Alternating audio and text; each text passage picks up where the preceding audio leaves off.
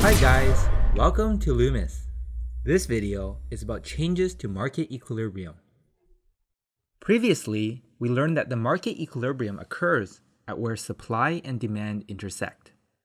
Now we're going to take a look at changes in this intersection point if demand or supply or maybe both curves shift.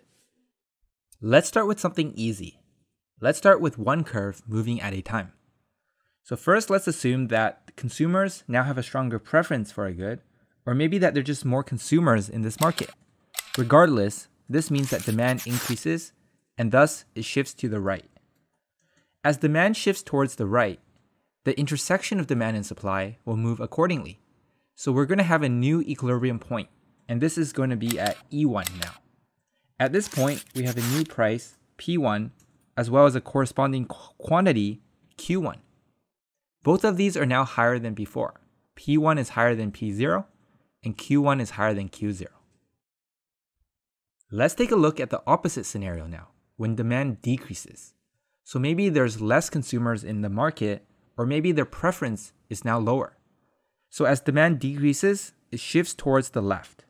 And when it shifts towards the left, we now have a new equilibrium point. This is going to be at E2, and we're going to see a corresponding price and quantity, P2 and Q2, which are both lower than the old equilibrium point. Now let's move on to see how the supply curve will change the market equilibrium. So for example, if producers now have better technology or lower input prices, they're going to increase their quantity supplied at any given price. So this means that the supply curve is going to shift towards the right. And as we do so, we're going to see that we have a new equilibrium point. This is going to be at point E1. And the corresponding price, P1, is now lower than before. So we see that price has decreased. On the other hand, Q1 is now higher than Q0. So we see that Q increases. Conversely, if supply decreases instead and shifts towards the left, then we're going to see a new equilibrium point, E2. This has a corresponding price, P2, which is higher than the old one, P0. However, we see that quantity actually falls from Q0 to Q2. So P increases while Q decreases. Now we have seen how shifts in either demand or supply will change the market equilibrium. Let's now move on to some more complicated cases, where we shift both of them at the same time. So first, let's assume that demand and supply are both increasing. Maybe there's now more buyers and sellers in the market at the same time. So supply shifts right to S1 and demand shifts right to D1. What this does is it creates a new equilibrium point here at E1, and we can say that price has increased by a little bit and quantity has increased by a lot. But is this always true? What if our supply curve shifts to the right a little bit more than just now? Now we have a new supply curve here at S1. Look at what happens to price. Price has now gone down by a little bit, while quantity is still much higher than before. So right now you're probably a little bit confused. What exactly is the change to price and quantity if demand and supply are both increasing?